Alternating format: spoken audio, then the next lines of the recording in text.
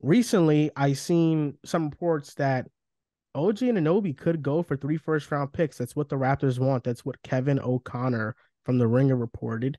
And I have a question for you. One is that is he worth that? Is he worth Mm. three unprotected firsts? We saw DeJounte go for a similar price. And what teams should go after him? That's a great question because currently in his contract, mid-level, it's pretty easy to match the salary. And in his age 24 season, he fits many teams, almost any team's core. I think the first and the most initial team that comes to mind is the OKC Thunder, which I thought was the team Kevin O'Connell and co. were talking about with the offer of 3 first-round draft picks. For OG, he's not much a self-creator, and even at that, he struggles to even attack a closeout in some ways. Defensively, he's been a Defensive Player of the Year candidate this season, and we know he can hit the three ball off catch and shoot looks at a near 40% clip he has the last couple of seasons. If you put him off Shea, I think it would be the perfect spot for him, and really takes that load to create for himself even further off if he's playing off of Josh Giddey and better yet, Chet. Like that duo of Dort and OG together, that would be maybe the best wing duo in all of basketball. I think it would be really interesting to watch. And I agree. OKC is a very good spot for him. OG's a good player, averaging 17, shooting about 37% from three, 39% on catch up 3 point shots, and 44% from the corners. Now, how valuable is OG as a wing? To me, I feel like it really depends on the team and how many assets they have. I feel like as of recently, there have been teams that are collecting first round draft picks and stockpiling them for this exact reason.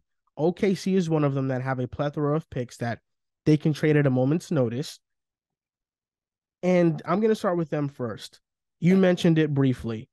Shea with OG, with Dort. I mean, Dort and OG sounds like a nightmare defensive that you want to go up against. Dort can take somebody out of the game. OG can take somebody out of the game. Those two as your wing stoppers really makes life hell for opposing offenses. Then when Shetz is healthy, what he can do as a defender on the back line, I think is very, very intriguing. Now would be a great spot for him. The second team is the Knicks.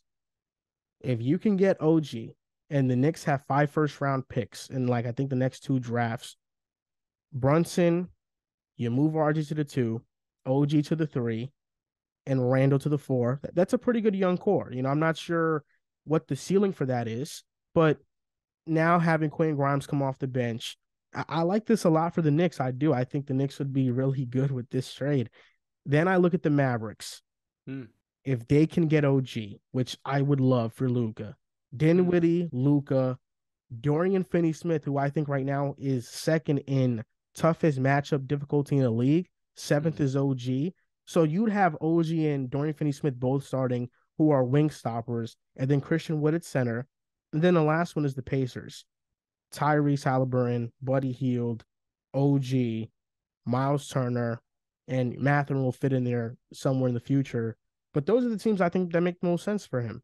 I have one more, but real quick on the Mavericks point. Do you think that would be the only deal, that alone? And if so, would that move the needle enough in the Western hierarchy? That alone won't move the needle enough, but you can't count out what Luca can do. I think that Luca, it's clear that he needs some more talent. And I think he showed last playoffs that with the talent he had, he can make the conference finals. Adding a player of OG's caliber, mostly defensively, will help them out a lot. Okay, I see. Yeah, that's true with Dorian Finney-Smith.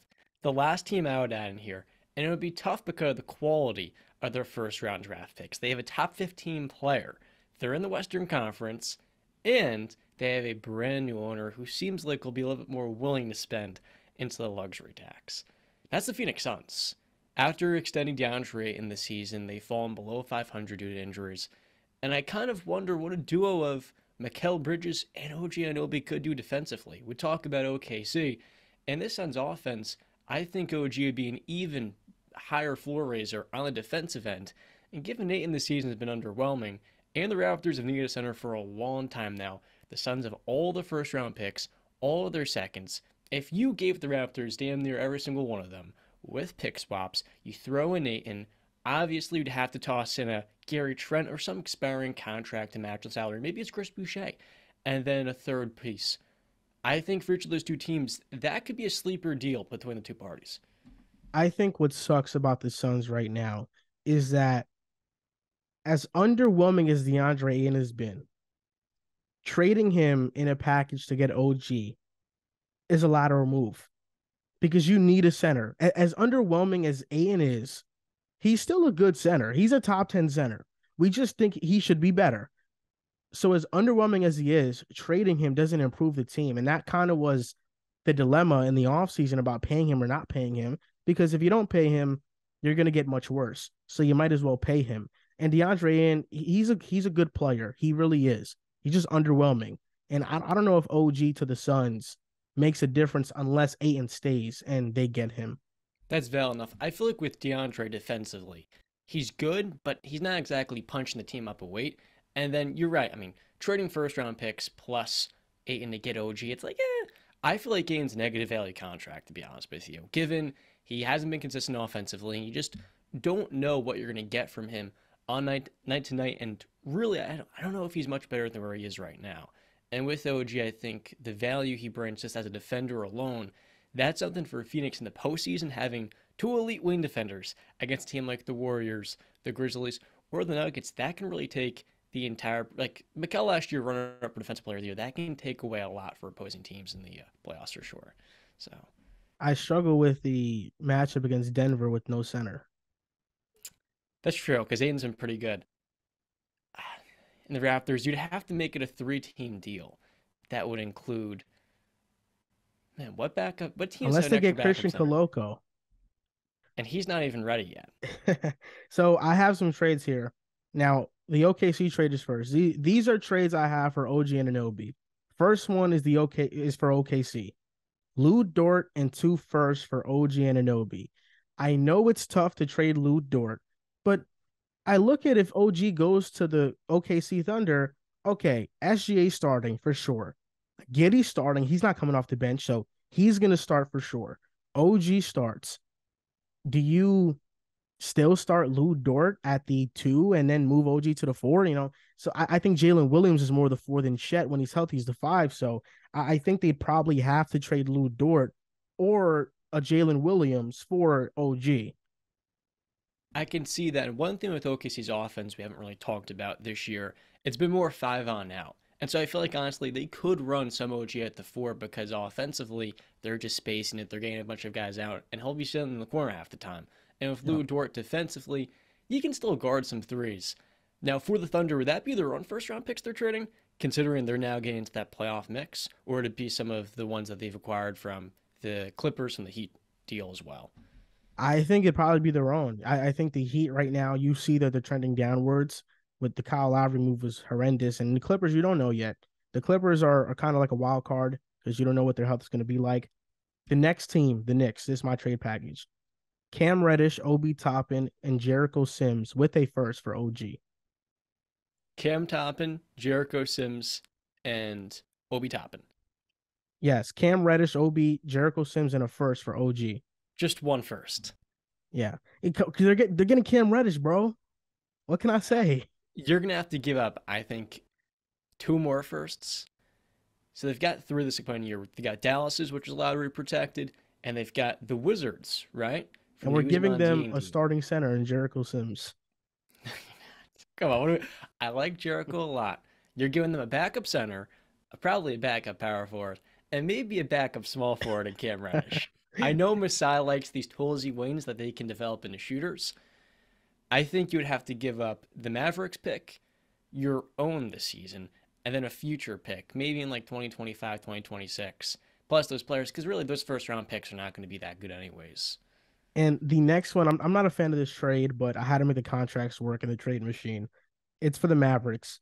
It's Dwight Powell, Josh Green, and a first round pick. You're relying on these first, bro. Masai is not going to answer the phone if you keep doing this. Josh Green is good, man.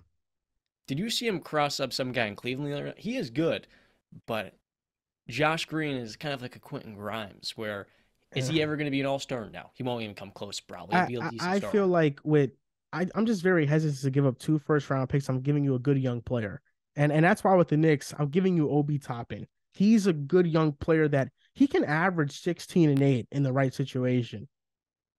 But does Toronto want that? That's where I'm having a hard time there with like an Obi Toppin. Yeah. And this is the Pacers trade. It's Chris Duarte, Jalen Smith, and a first for OG. If you add in one or two more firsts, let's say you put in two firsts, eh, Chris Duarte's like 25 already.